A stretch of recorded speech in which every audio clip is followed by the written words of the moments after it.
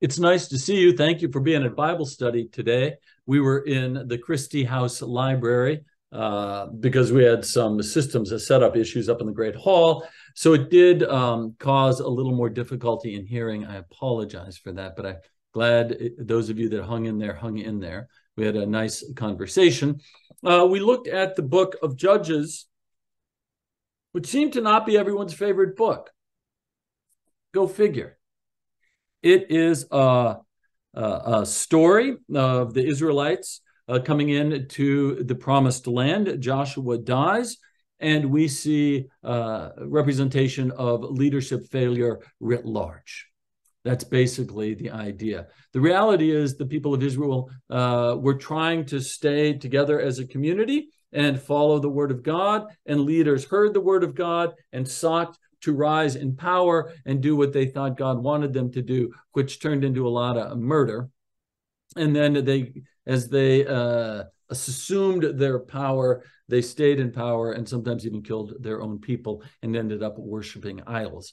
We talked in the class about how we see that even today with powerful leaders around the world, how they start off as a leader for the people. Isaias Afwerki in Eritrea is a great example of this, and 30 years later is an absolute despot in his own country.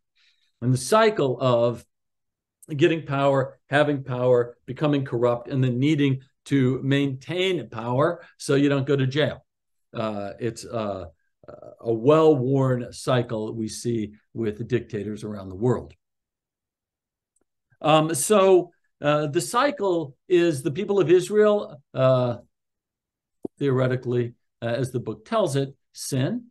They are out of favor with God, which is what sin means, really, like not walking the path that God has put before us. They're out of relationship with God. Another community comes in and it takes them over. They are repressed. They repent and promise to step back into relationship with God. And what does that mean? Well, we'll see what it means in the book of Ruth. So hold on, right? Step back into relationship with God. They go to a leader. The leader builds an army. The army pushes back against the people that are ruling over them. And there is peace in Israel for a period of time until the cycle starts again.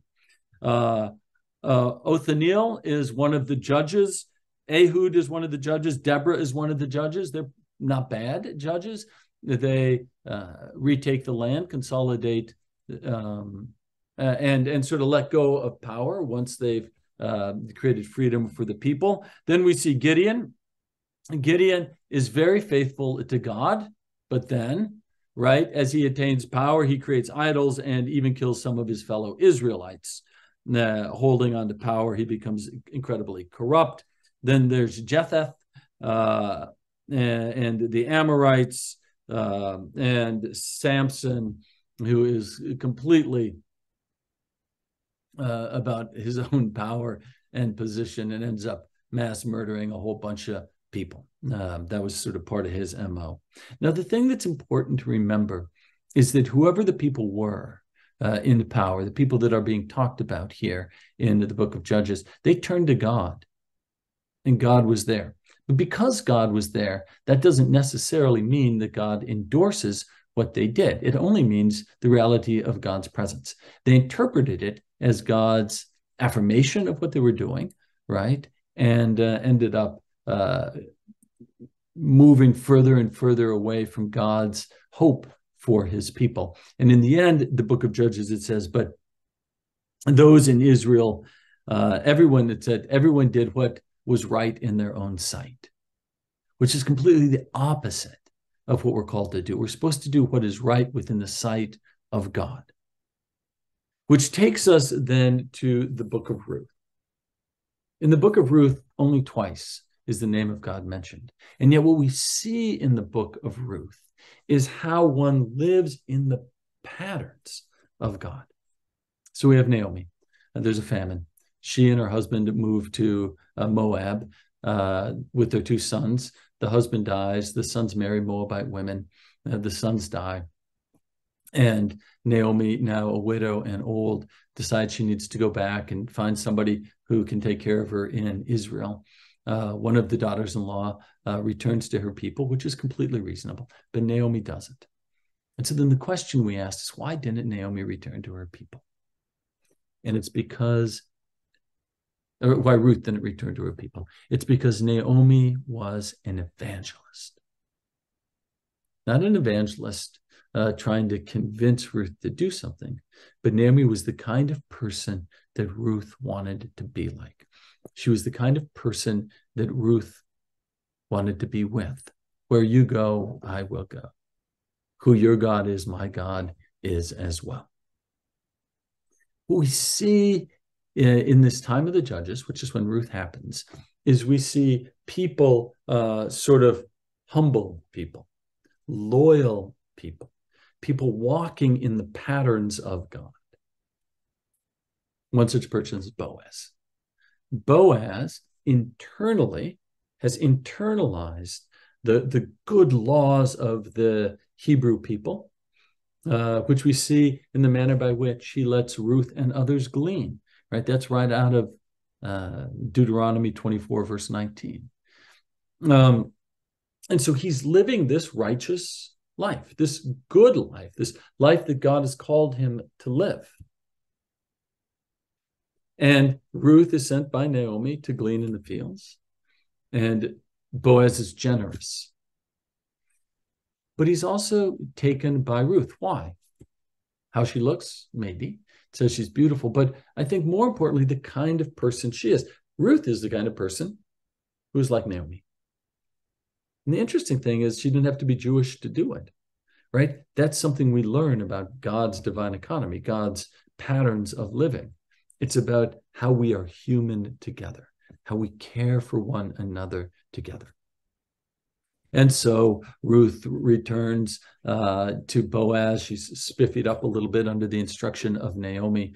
And Boaz says, wow, this would be a wonderful person to grow in love with. He proposes. Turns out there's somebody else who has redemption rights. That's the way in which people cared for people in need.